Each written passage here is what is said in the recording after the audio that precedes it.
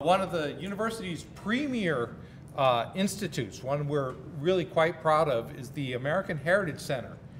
This is an archive, and it aims to preserve the records, the documents, and the other primary sources of Wyoming's history. If you've ever visited Laramie, you won't have missed the AHC. It's the teepee, that symbolic mountain, or as I saw in one of Leslie's titles, the cone on the plain. Cone on the range, excuse me.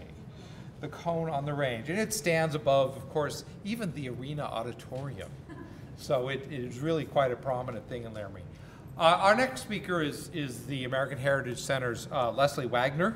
She's the archivist of the Alan K. Simpson Institute, which works to gather the records of the state's most crotchety politician, Senator Al.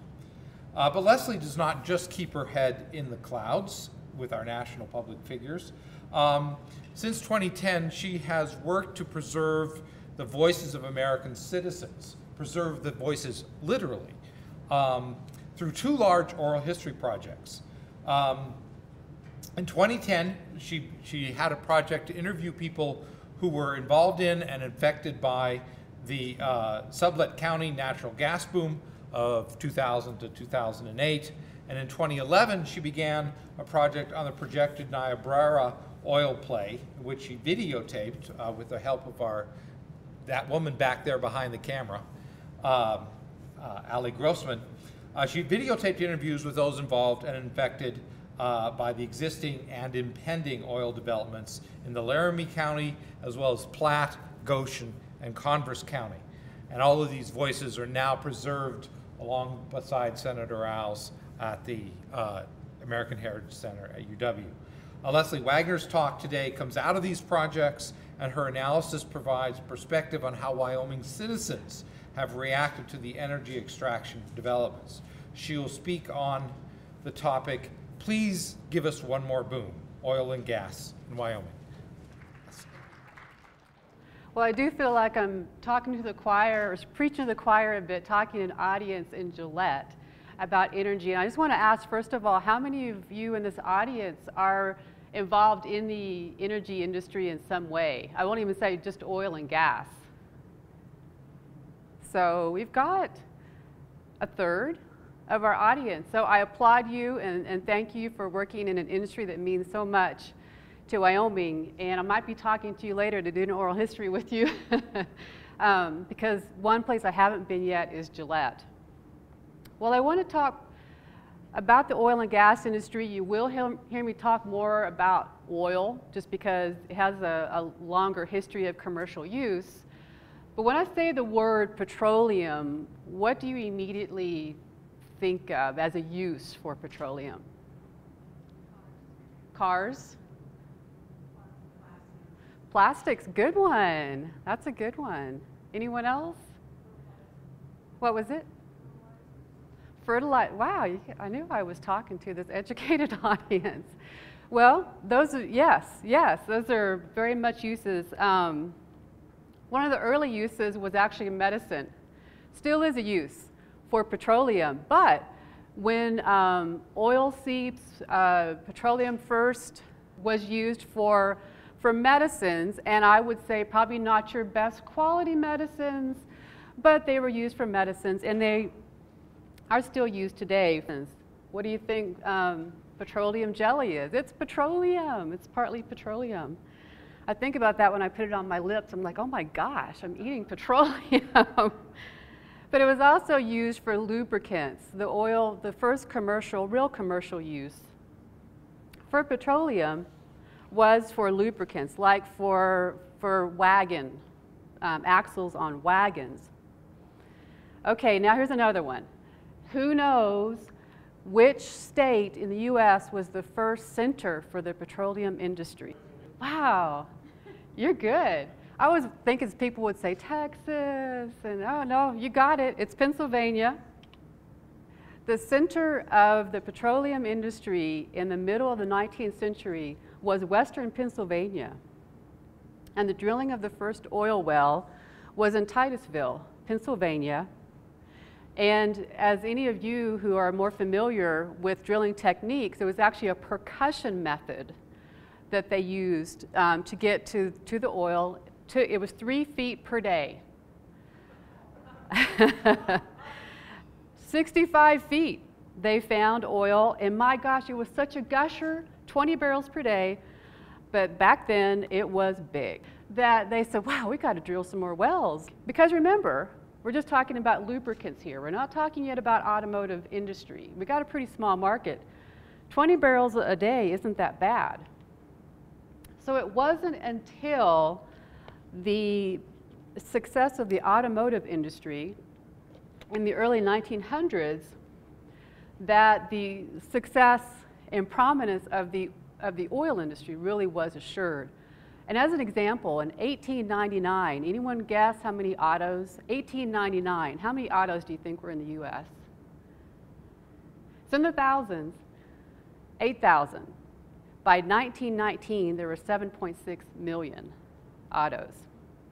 So at first, in the late 1800s, Wyoming really did not have prominence in the petroleum industry, oil industry.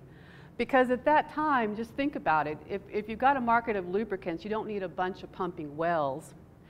So there was enough oil found in Indiana, Ohio, and Pennsylvania to supply that need. It wasn't until the number of autos increased that the demand increased, and demand began to outstrip supply. The search was on for more oil. Supplies in the Rocky Mountain states became an exploration area, and so did Wyoming. No, it's not that I'm forgetting about natural gas in this talk. This is actually a natural gas well in Ohio that came in at such pressure that it burned like this for 4 months. The thing about natural gas and why it wasn't that prominent is you really had to have a wellhead source with natural gas because it had to be piped. It couldn't be trucked by something we'll see in just a minute, like string teams. You had to pipe it. And so if there wasn't a source at the wellhead, it really wasn't practical to use natural gas. Plus, pre-Civil War technology was such that even though they knew it burned hotter and cleaner and it was more efficient than, say, coal gas, they couldn't, it was too flammable, it was too much of a hazard to use. So they really did not use it very much until Pennsylvania's steel and iron blast furnaces at the wellhead was the first commercial use really of natural gas. But a lot of times, as we still see today, if there isn't a way to pipe it, it's burned off, it's flared. And that was the case in the late 19th and early 20th centuries. So let's go back to Wyoming oil, because things are happening. At the close of the 1880s, a man named Philip Mark, he went by Mark Shannon, he was a Civil War vet, he was a successful Pennsylvania oil wildcatter, a producer, a promoter. Well, he entered the Wyoming scene, and he and his associates filed claims in and around Salt Creek. Now, how many of you know the Salt Creek area? Salt Creek? We've got some historians here in the audience, and economists, of course, but Salt Creek, located about 45 miles north of Casper. Well, Shannon and his associates filed claims in the 1880s. In August of 1890, he brought in his first well, a month after Wyoming became the 44th state, for all you historians. And even unrefined, this oil proved to be a very good lubricant. Now remember, we're still talking about lubricant as the primary use for oil. And in fact, Philip Shannon, Mark Shannon, founded a refinery in Casper in 1894, and his business was lubricants for the regional railroads. He made 15 grades of lubricants. We're talking the 1890s here. There's no pipeline. So what they had to do to get oil from the Salt Creek oil field to Casper, Shannon's solution was by string team. And so when Shannon made his first haul to the Casper refinery, and it was 1895, he made a haul of 45 miles over rough prairie road in freight wagons with a string team of 14 horses. Took him 5 days. And what I have this quote here: "It is noticeable now that this oil excites little human interest, and interest still less capital." Well, part of that was this transportation problem. It was so difficult to get this oil to the refinery, and there wasn't a huge market, that there was pessimism back in the East Coast. And in fact, Philip Shannon's endeavor was a money loser. And in 1904, he sold his business. Okay, this is such an educated audience. I'm going to ask you, who knows when then the first gusher in Wyoming occurred? Does the name Stock ring a bell to anybody?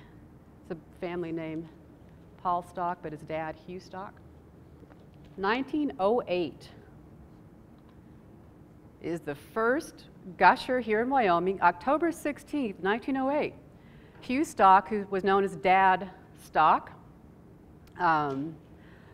this gusher really was significant for Wyoming. It showed the potential, at least in the Salt Creek oil field.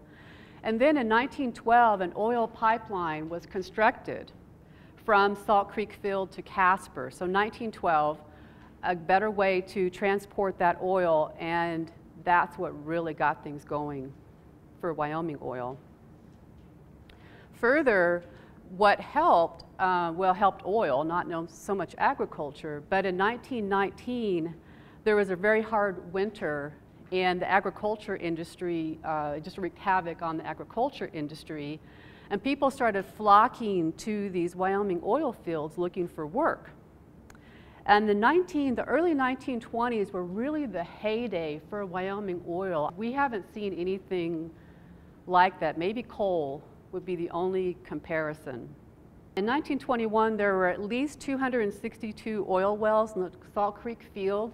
The Salt Creek field measured about 10 miles long, 5 miles wide.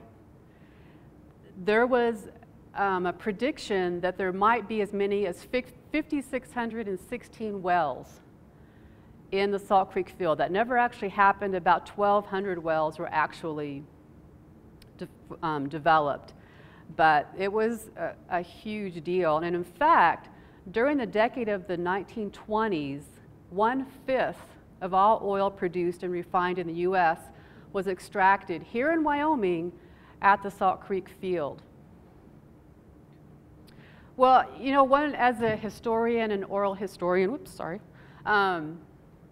I always look, okay, what's it like for the people? What's it like for people who are living in that time, and what are they experiencing? So that's always my interest. And so I started looking I thought, well, okay, we're talking about the early 1920s. Are there any oral histories with people who did work in that time period? Well, I found some. The University of Texas at Austin's Briscoe Center did some oral histories in the early 1950s with some of these oil workers. And they have digitized these and put them on their website. And I'm going to play you a clip. This clip, it was a 1952 interview on open reel tape. So it's a little hard to hear. Now, it's done with a man in Texas. His name is Fred Jennings.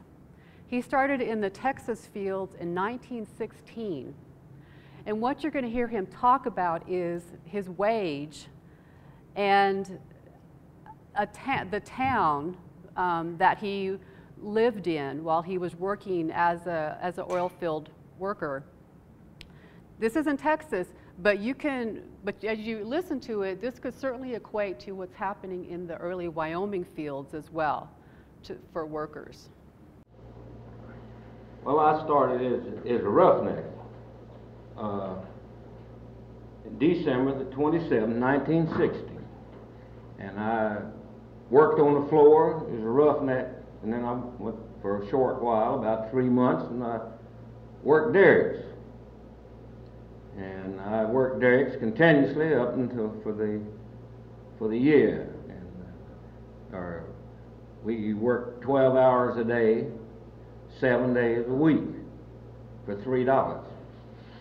And well, the derrick man, got 25 cents more a day than the men on the floor got. Why? Well, he had more responsibility in the derrick than he had on the floor. He had to take care of the pumps and then the responsibility of a derrick man. He was supposed to know more than the men on the floor, and that's why he got that big 25 cents more. Well, and that's the way we worked from 16 to about a year, and up to 17, while I went running a drilling rig for the same company, the Crown Central. And I went to running a drilling rig nights, and at that time, while we drove, the night drillers draw $275 for 12 hours, and the day diggers got $300. But we worked 7 days a week, 12 hours a day, and we worked well up until 1919, while we got a little raise from $275 per month to $300. Well, and then in the spring of 1919, while I was a day digger, and the day diggers always got $25 more than the night diggers, because they're supposed to know a little bit more than they did. Well, and then I ran that rig up until July 1920, and I was made superintendent of the same company at a salary of $500 a month, and that was 7 days a week, and worked from can till can. When did you get your vacations? Well, we had no vacations. We didn't know what that was. I ran a drilling rig for 12 months, 7 days a week for 1 year to a day, without loss of a day. Goodness. That's right. No overtime? No overtime. You know what that was? No. No. Well, what was Goose Creek like when you first came here? Well, Goose Creek had a little town down on the bay called Old Town. It was tents and just little overnight box buildings, his grocery store, and a man by the name of Wickershammer, I think, had the only dry goods store down there. And the living conditions was very bad, very bad. Had to haul water. We paid 30 cents a barrel for the drinking water. And so we lived there until 1917, and when the big boom really got in going, why, big well, the big gusher, Sweet 16, came in and got wild, and it moved the town up to, which is Pelly now. Yeah. And but it was known as Middletown. And when they moved it up there, why, there was a very few buildings there, very few buildings. There was 25 tents to every shack that was there. And it still had to haul water for drinking. And so they had no roads, had oxen, 12 oxen pulling 6 joints of 6-inch drill casing.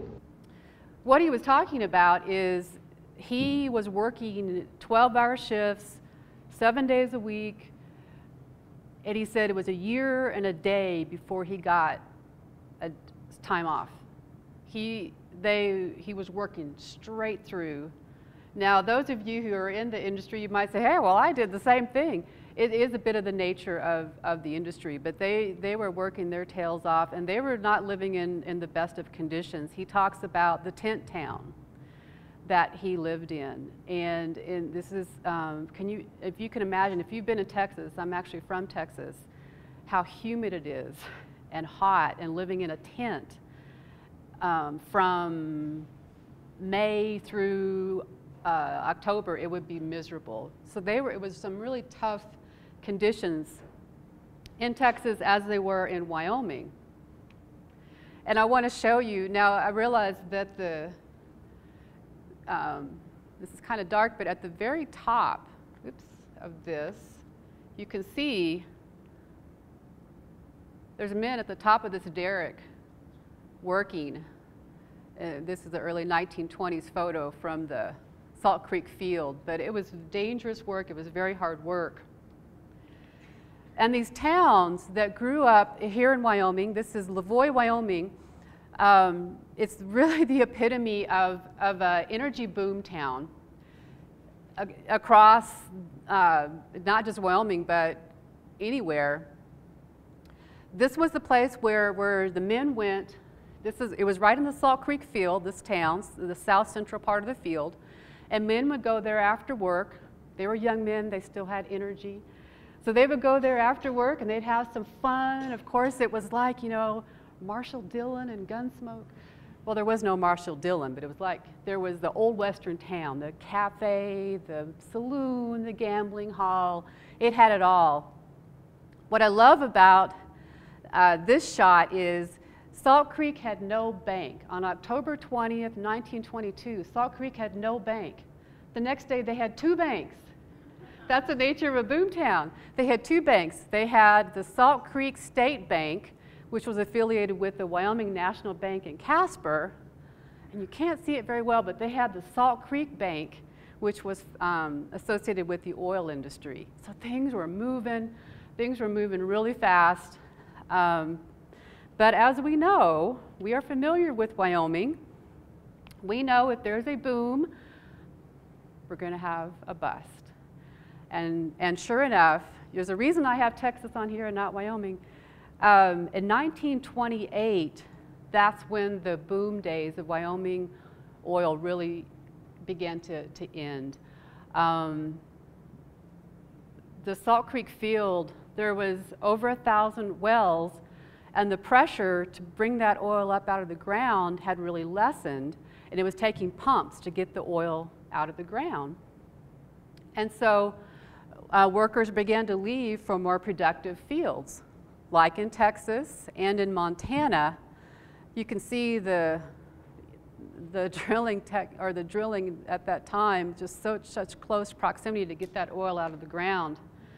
But in Wyoming, techniques like that really reduced the pressure, and Wyoming fields like Salt Creek suffered.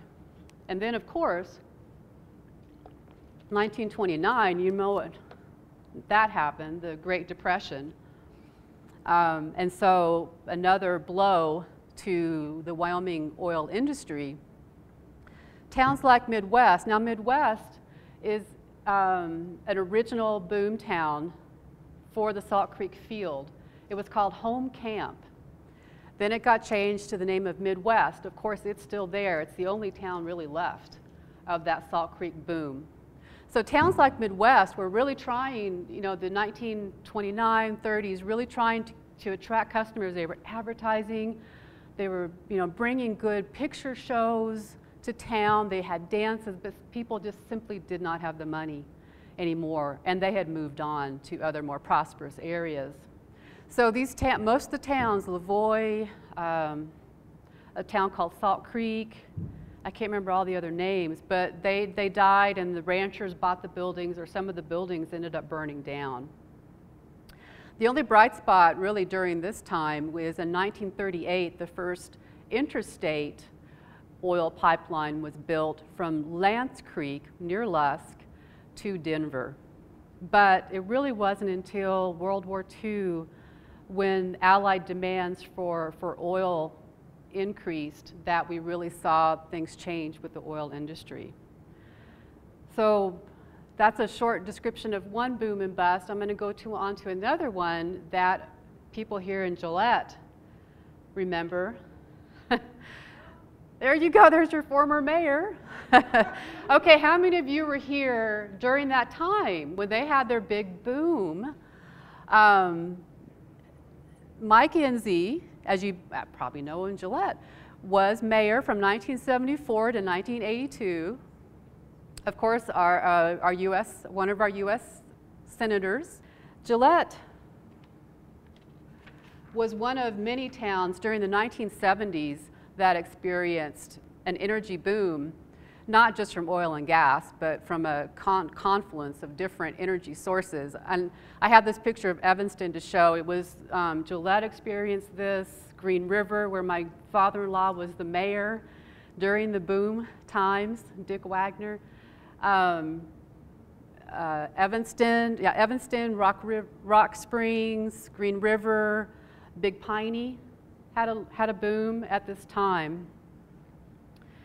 But regarding Gillette, now as we know, this community, as you know, has a very long history with coal, but of course oil and natural gas are major parts of the Campbell County economy. And by now, natural gas began to be a player.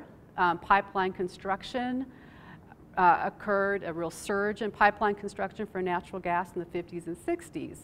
So energy booms in the 70s transformed Gillette into the energy capital of the nation. And as an example, between 1960 and 1980, Campbell County's population increased from about 6,000 to 24,000. And in the early 1980s, the average age in Gillette was 28 years old. You guys were young. You still are, but you were really young back then. So growth was coming so rapidly to Gillette in the 70s that the town started pouring forth subdivisions and trailer courts. In fact, weren't you telling me last night it was only in the year 2000 that frame-built homes outnumbered trailers here in Gillette? So there was an outpouring of that, and it was difficult for officials to keep track of zoning regulations at that time. And Gillette was not getting a very good reputation. And then, of course, as you may know, there was a UW sociologist who coined the term Gillette syndrome. And then the news media picked up on that, and Gillette was branded with this name. Well, here's someone else you may know of, Steve Gardner. He was a school teacher here in Gillette. Well, this is in the early 80s. Well, he had heard this term, Gillette syndrome, and he was wondering, okay, what do people in Gillette, how do they feel about what's happening in their community? And so he conducted at least 29 oral history interviews with people here in Gillette. He and his wife then transcribed all of them, and they put them in this book, this self-published book called, anyone know? Rumblings from Razor City. And you can actually find this book. I think the Rockpile Museum has it. I'm sure your county library has it. It is just wonderful. Mike Enzi he did an interview with Mike Enzi. Mike Enzi tells this great story, and I don't want to overdo my time, but he's the mayor. He's in this small office. He's at his desk, and he's talking to these really important oil industry people. Well, his office is on the way to the ladies' room. And so whenever he'd have these meetings with these bigwigs, they'd be sitting there and a woman would travel through and the toilet would flush and then she would leave. This is all during his important meetings with these oil people. And so he laughs. He laughed about it. Actually, he seems like he had a great time. But he was, mayor during a very big boom time. Now, I contacted Steve Gardner, and I asked him if he still had copies of his interviews. And he did. He didn't have all of them. He didn't have Mike Enzi's. He had quite a few. So he sent the American Heritage Center those original cassette tapes. And so I asked our audiovisual person to make me some clips. Kevin Dahl. Now, does anyone know Kevin? Okay, excellent. Kevin Dahl. 1981, he was the 29-year-old editor of the Gillette News Record. He'd only been in town for about 4 years. Now, when he talked about the boom. He talked about it in terms of, wow, what great energy we have in Gillette. We were able to double our news staff. Well, I guess I meant that in the sense that things are growing here. You're adding people, for instance, all the time. I guess the mines are the first thing that comes to my train of thought here. But in addition to that, even the newspaper here, I can take the newspaper for example. When I came here 4 years ago, the staff was half the size it is now. So obviously, new positions were created, and as an example of opportunity, 4 years ago the paper had a managing editor. Now it has a managing editor and an assistant managing editor. So as an example of opportunity, there's another management position there that didn't exist before, in addition to the other positions for reporters and stuff. And who is going to get these jobs? Is it going to be the established people? Well, in most cases they have their families and they're settled somewhere. But the younger people who are out and about looking for opportunities and stuff, they come to a place like Gillette. They can't afford to be quite as picky, I suppose, and Gillette doesn't have a big image. So to make a long story short, the young people happen to be in the right place at the right time, and they get the opportunities. Okay. And plus, they're leaving other areas of the country. I know people in Indiana, for instance, and even back there, almost regardless of what you do, a place like Gillette is considered a place to go because there's jobs. There are jobs, and the young people are the ones least likely to get a job where they are, so they're the first ones to make the move. Another person he talked to was Sergeant Mike McDaniel. Anyone know Mike? How do you see the people, just in general terms or in specific, however you'd like, how do you see the people reacting to what's going on? The boom? Well, I don't think there's any conscious reaction to it. We see it more in subconscious ways and in kind of mindless, unthinking acts. I don't think that a person comes to Gillette and consciously thinks, this is a boom town, I shall now change my mode of operation and react to this situation in this fashion. It's more of a subconscious reaction to the stress involved in living in the community. And it manifests itself very often in alcohol and those kind of problems. You'll find people coming here, and for one reason or another, when they get off work, their relaxation is going down to the bars and such. Drugs and such are readily available here, so you find a lot of people getting their recreation through chemical means. And this, of course, inevitably leads to a lot of the personal problems. Now, we're lucky in Gillette in that we don't have the severe burglary, mugging, and other crime rates that are normally related to high drug use, such as they have in the big cities. We don't have people here in this town who have to burglarize places to support a drug habit, because in this community it's one of the few places in the world where you can work stoned out of your mind on an oil rig, making $20 an hour. And when you're making that kind of money as a single person, maybe living in a crash pad with 5 other people, putting in on rent here and there, your funds are pretty much unlimited to use wherever you want. And thus people can afford pretty heavy-duty drug habits without having to resort to the traditional crime methods of supporting them. In the big cities where you have the unemployment problems that you do and where jobs pay very little and you can find them, then that's where you really run into those crime problems. And so he wasn't seeing a crime problem, but he was seeing a substance abuse problem. Walt Gasson, a wildlife biologist, he expresses an even more dour view. He says, I would prefer Wyoming circa 1965 than 1982. Aside maybe from what you've seen as an employee of the Game and Fish Department, has the boom had effects on you personally? Yeah, it has. I'm a lifelong resident of the state. I was born and raised here.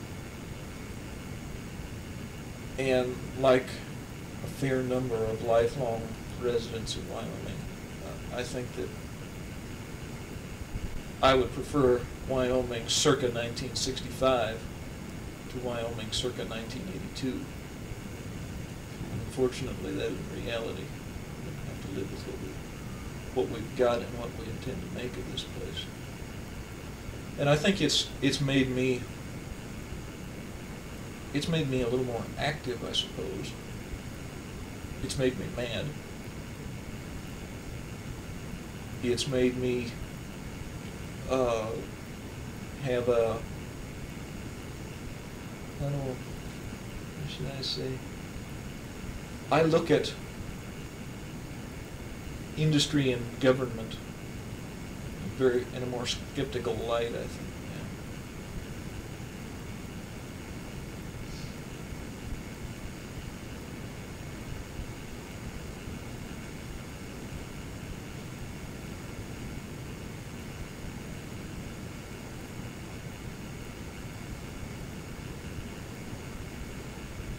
I see a lot of people that are coming into this state that don't have the love for this state that I do. I see a lot of people coming here for exactly one thing, and that's what it can do for them, how much money it can put in their pockets. And I don't fault them for that.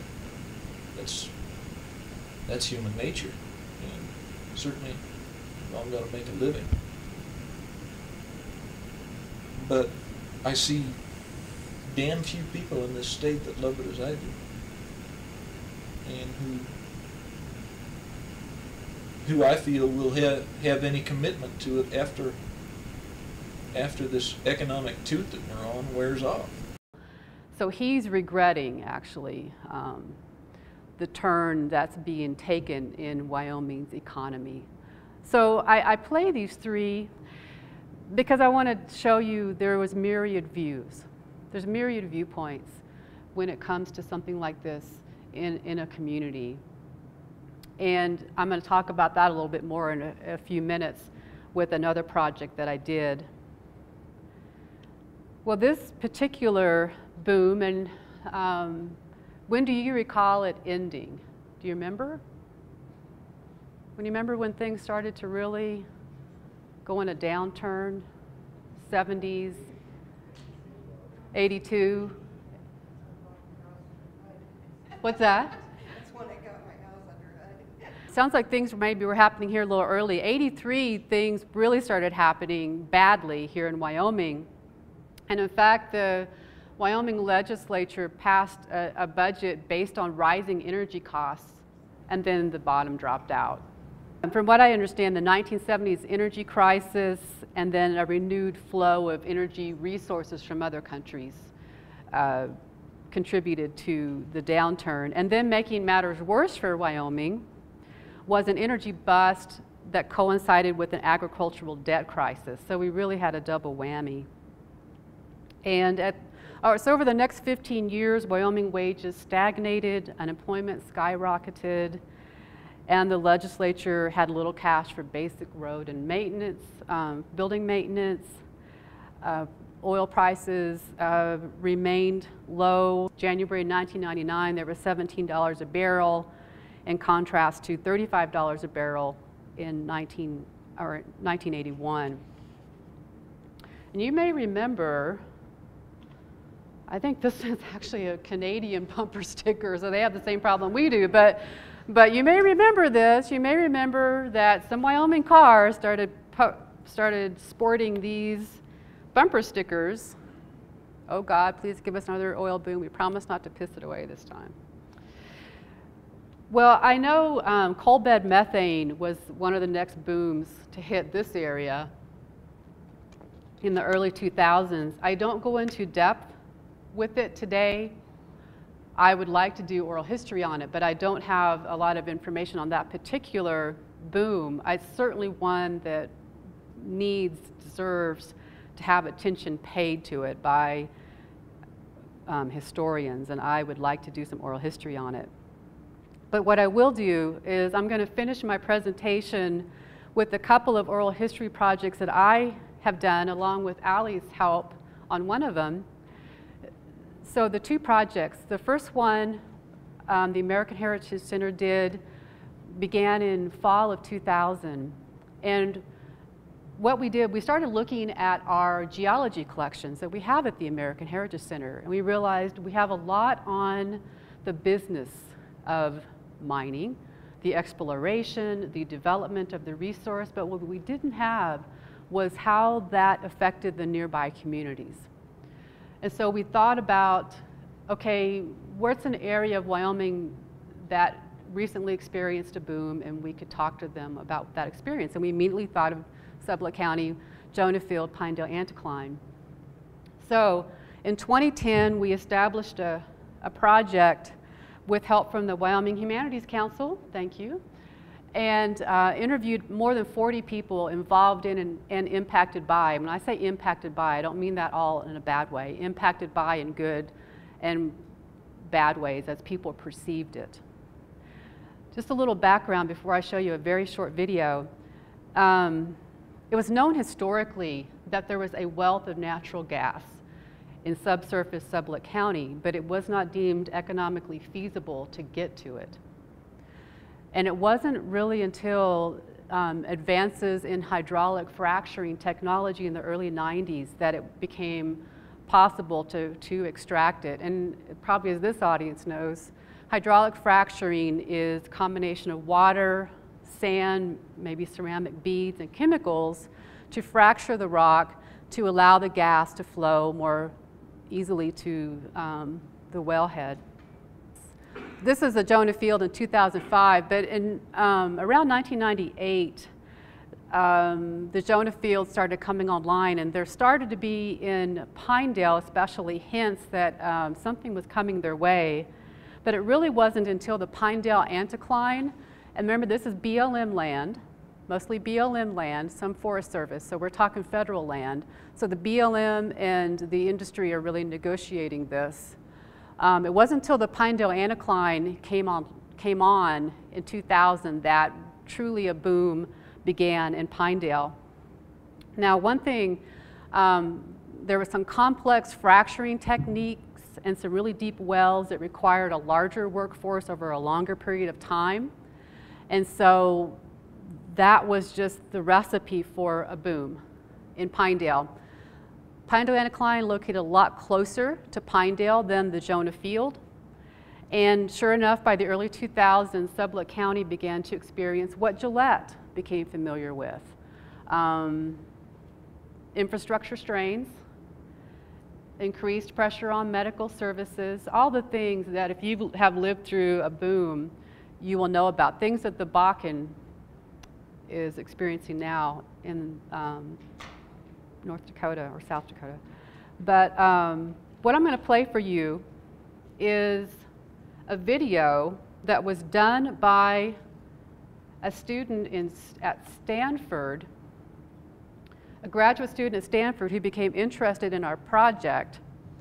And she took some of the clips from our Sublette County project, audio clips, and she created a collage out of them. She calls this collage The Boom. So I'm going to play this collage for you, and this will give you just a sample of some of the viewpoints that we got from our oral histories.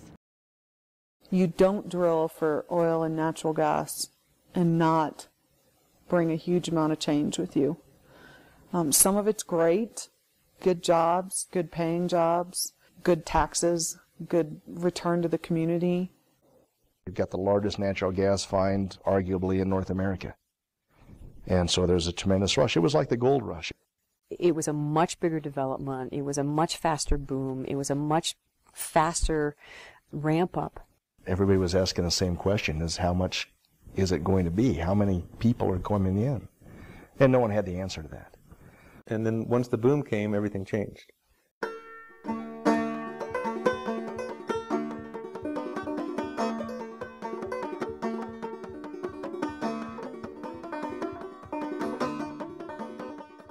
When they started in the Jonah to do the deep fracking, the writing was on the wall that this was not going away.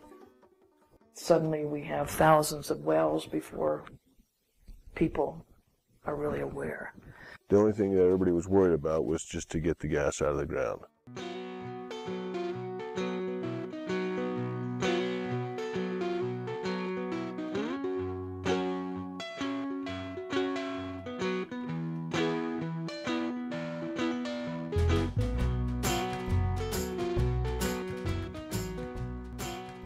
There was probably a huge amount of naivete in this community that change was coming, but no one really wanted to think that that was going to happen. You know, they couldn't get enough people to work for these companies. I mean, they're just, the outpouring of people that came in from everywhere across the country. Pinedale could not keep pace. And you would go to the grocery store, and the grocery store shelves would be empty. And that is one of the biggest frustrations of this whole boom, is that it was just so overwhelming. So overwhelming. It's a, how do you stop a train?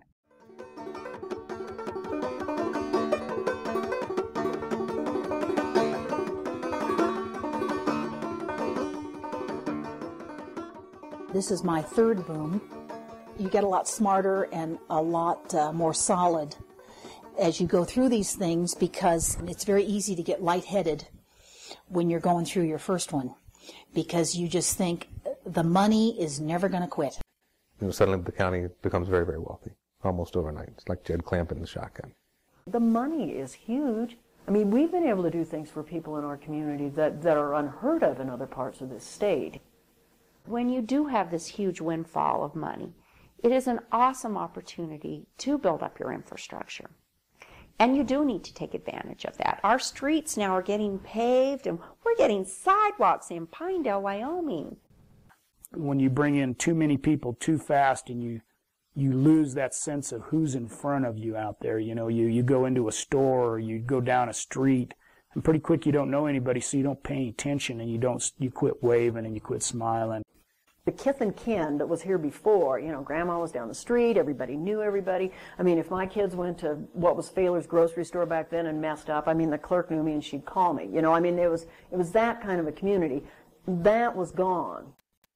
We were so spoiled with, you know, the grocery stores where I would socialize, catch up with people, and now all of a sudden I don't even recognize people. The people at my checkout stand, I don't know who they are. They're changing all the time. You know, my parents are in their, like I said, in their 80s. And they just are very sad that they don't go, I mean, when they go to the grocery store anymore, they don't know anybody in the grocery store. That huge transformation was just real hard for people in this community to grasp, because it was an idyllic community.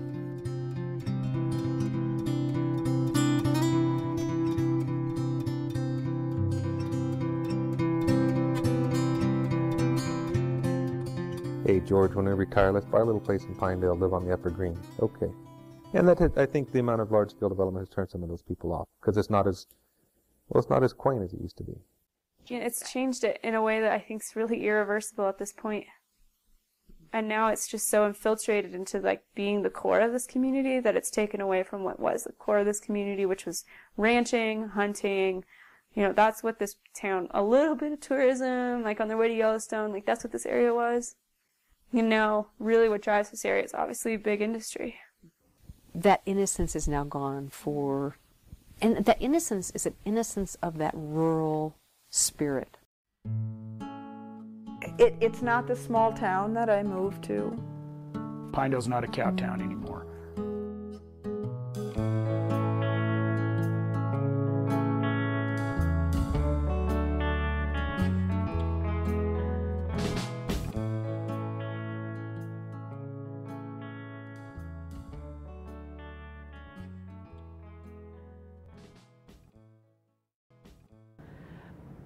Some people have said that video is very pessimistic, kind of depressing. And that could be, I don't know how you felt about it. That's one person's view. I will say the oral histories, all the ones we did more than 40. They're all available at the American Heritage Center. They all have transcripts, and they're available to the public. If there's some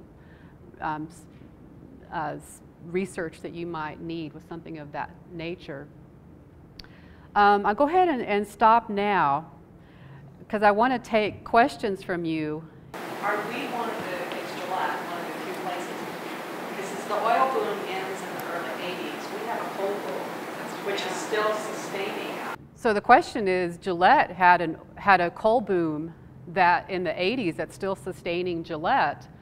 Is that an isolated case? I'd say the only other place I can think of is probably Rock Springs, that has an economy that has sustained itself. Now, I don't know, I don't think it's sustained itself as much as Gillette. Gillette is remarkable. Well, Rock Springs had a coal boom and an oil boom and a coal boom. Coal boom. That's kind of what happened, and I had forgotten about Yeah. Yeah, Rock Springs did, but Gillette, and I would say Gillette has really capitalized on their dollars more than most other communities have. I'd be proud of being in Gillette of what you've been able to do with your dollars. The big coal companies brought lots of high-powered people with them who were here to stay for a few years, and really they put a lot of effort into a lot of things that happened in the community. So people that were here for 3 years got involved in the healthcare and the hospital and the arts and education. That's a really good point.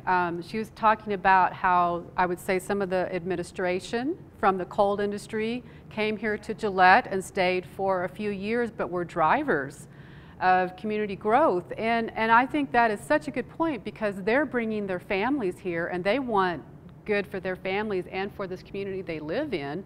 They don't want their kids going to bad schools. They want, and they want to. I was talking to a woman from Ultra Petroleum in Pinedale, and she said they expect us to get involved. It's like you come here and okay, what are you going to join? Rotary. What board are you going to be on? They expect them to do that. Anyone else? Saw a video that you did on the Niobrara. Niobrara Oil play is now a big lull, as you know. This was an oil play that was supposed to happen in the Niobrara Formation. It is happening in northern Colorado. The Niobrara Formation is southern Wyoming. It's into Kansas, Nebraska, northern Colorado. Things are happening in northern Colorado. Things aren't happening so much in Wyoming. But it looked like things were going to happen. It looked like leasing was going on big guns in like 2009, 2010. They thought a boom was coming their way in Torrington, Wheatland, Pine Bluffs. And so we talked to people, over more than 40 people in those areas, and it was really interesting to hear the reactions. Laramie County, we don't want this, primarily speaking, except for Pine Bluffs. Torrington, a little bit guarded. Wheatland, bring it on. We will take whatever. We are tired of being this poor community. That was so interesting to hear those different viewpoints. And I'm generalizing, I realize, but that was very much how I would characterize in a totality. It depends on where you live. It depends on what you do.